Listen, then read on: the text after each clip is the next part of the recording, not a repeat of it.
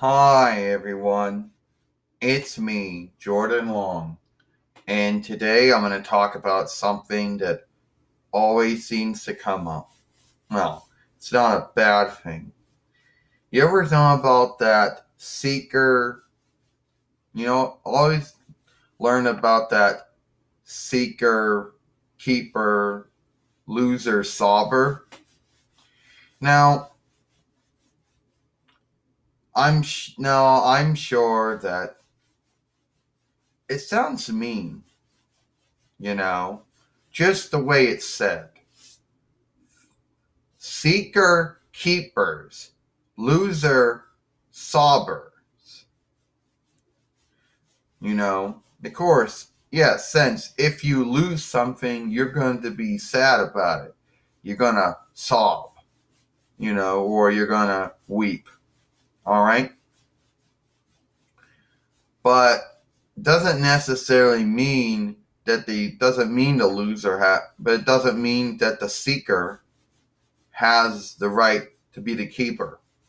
All right? Now, how does that actually work?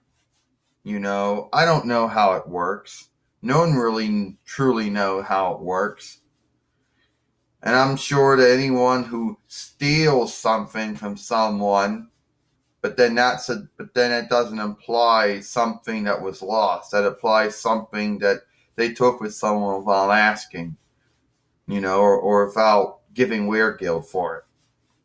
Now, how does this actually work? It would be like, I had $1. That's another borrowed word. I lost it. Then someone seeked it, so they get to keep it. It's like this.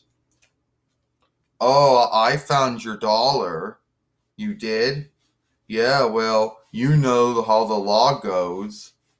Seeker, keeper, loser, sobber. Oh, that's not nice. That's not good. Yeah, you know it ain't good. But it is what it is. Yeah, that doesn't work. Who came up with that saying? I'm sure at one time it was said as seeker, keeper, sobber, loser, sobbers. And it doesn't work that way. If someone would steal something from someone, they could make up some saga and tale about how they could claim that they seeked it when someone lost it. Then they could claim that they had the right to keep it. But that doesn't sound right. But that's not right. If somebody seeks something that somebody lost, wouldn't it be the right thing to give it back to the man or woman who lost it? Especially if it was something that they really cared about, something that they beloved, or something that needed to help them, like keys to their far cart, or some, sightware, you know, you know. I mean, that doesn't sound. That's not right.